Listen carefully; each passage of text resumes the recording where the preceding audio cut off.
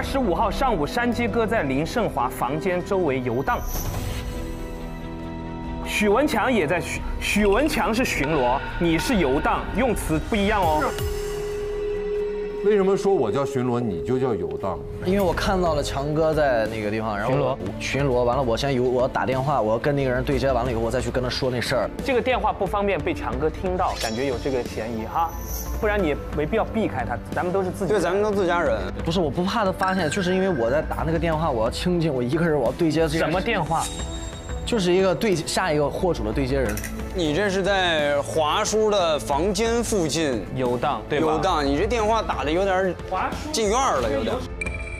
华叔房间有什么秘密让你？那你看到第1条了吗？24日下午，许文强带着半成品冰毒出村。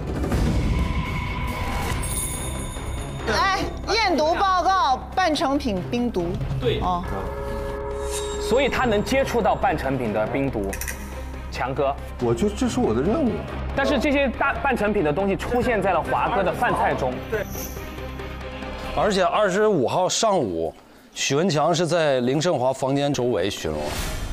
因为我是这个一线的嘛，我搞销售的，我去弄了半成品的货啊，然后呢打电话出给下家，然后第2天上午回到工厂的时候，我在工厂附近碰到了徐蒂尔达。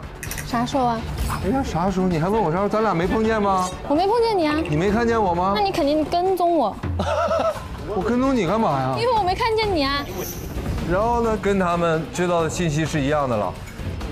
今天就是我来这个地方溜达一下，正好被你碰见了。哦，好。之后我就听见那个华哥的呼喊声，然后后面跟你们看到的一样，一个人打了一个人没打着。房间外面是刚刚那个奴的那个位置吗？对。那我知道了。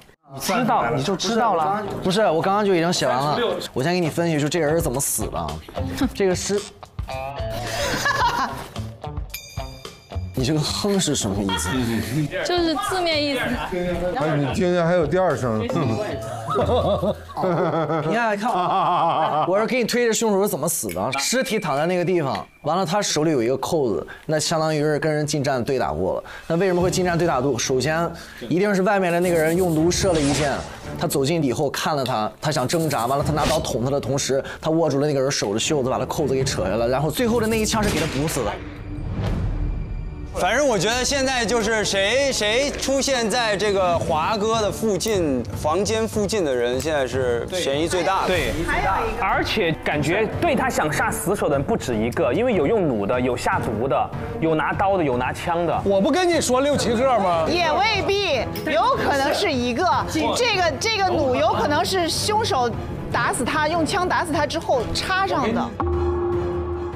到目前为止，瓜哥有很多细节说不太清。对，瓜哥，你这个进人房间，然后这个山鸡也说不清，因为他看见强哥巡逻以后，他那个电话很私密。我的电话是个秘密，我不能说。你看，所以说有问题。目前为止，我觉得尽快解决掉他，他可能是警方的卧底。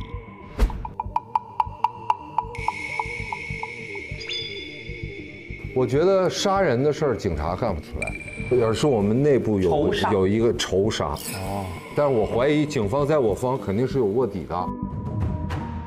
哎，但是我25号回来的时候，我路过这个3合院的时候，我看见他在门口东张西望。瓜哥，你从昨儿待到今儿，你一直来，你干嘛呢？都风化了，在门口。你住这儿吗？不住这儿。我住这儿，这是3号院。啊，你住这儿？你不是3号。他是3号，但他不住华哥门口。你贴那儿干嘛呢？我现在是不是3号的都已经门卫啊？大家都不承认了。是不是3号的都已经门卫？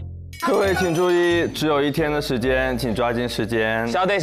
各位，如果在这里你们找不到谜语的线索的话，也许在他们工作的地方你们能找到线索。工作的地方？他们工作的地方在哪里？我们带你们去。那我们走吧。走吧。iQiyi, strange name, amazing shows. iQiyi